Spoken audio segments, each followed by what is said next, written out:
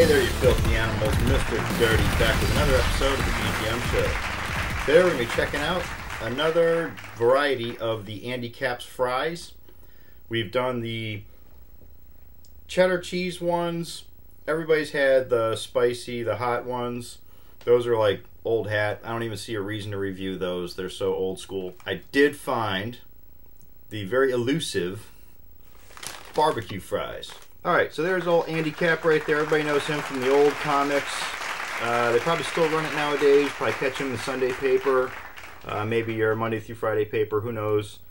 He's basically a drunken piece of shit that runs around on his wife, gets drunk at the bar, comes home and sloppy drunk, passes out on the couch.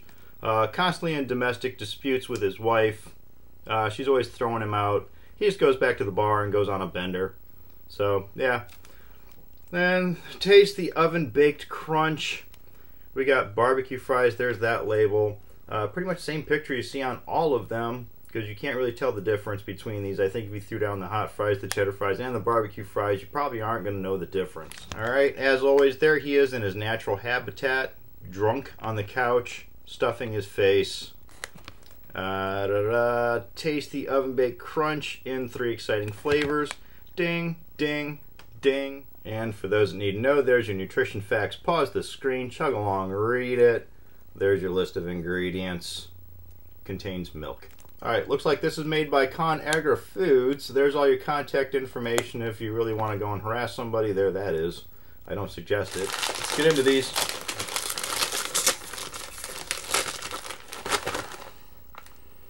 Kind of a little smoky, a little tangy scent coming off of that.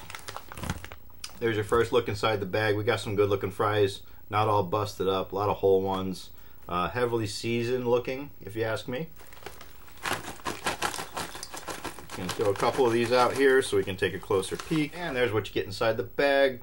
Standard fries. That's what you normally see with snacks. These oven baked fries like these. Okay, yeah. Very nice barbecue scent coming off of these. Nice and strong. Alright, let's have at it. Coming off a bit stale to me. Now, best by August 29th of 2014. It's got a decent barbecue flavor to this.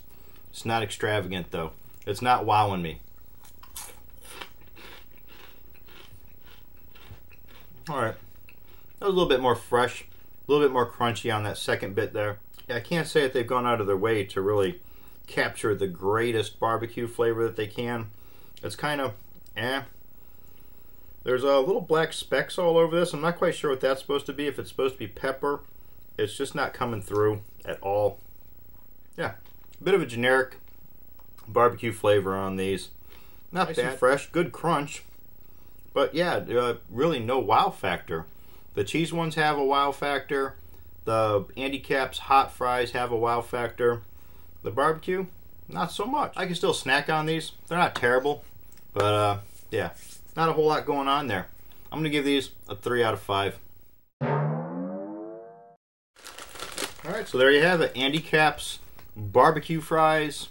If you find these, they're very hard to find, but if you do come across them, give them a try. Tell us what you think. So till next time, I'm Mr. Dirty. This is the GTM Show. Don't forget to click subscribe, thumbs up, share, +1, all that crap.